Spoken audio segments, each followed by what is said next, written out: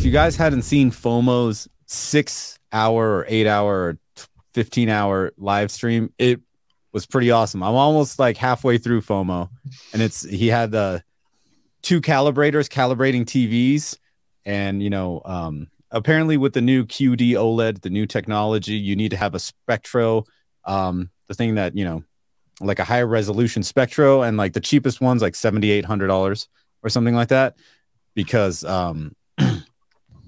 I guess the measurement in nanometers is so small that, like, there it is, 7-hour collaboration live stream. But it was crazy. It was crazy but fun.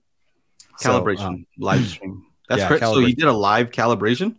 He had 2 people calibrating 2 different TVs in his room, in his studio, and then he would bring in like Robert Zone and D Nice from the East Coast. Nice. D Nice. Like Denise? Calibrator. No, he's a calibrator. But Denise. hey, so D Nice. Denise. You done messed up, Ron. But yeah, they had some great things to say about this new OLED technology. Even though the Samsung was admittedly harder to calibrate than an LG or a Sony would be, but yeah, crazy.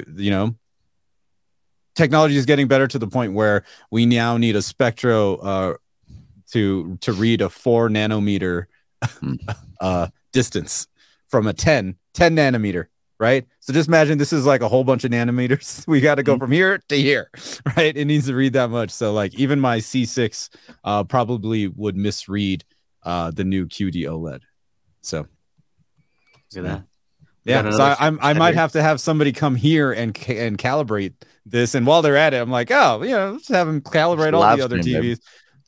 I don't know about live streaming, but I just want it to look good. And like, I don't want to spend $8,000 just on one piece of equipment and then have to do it myself as well.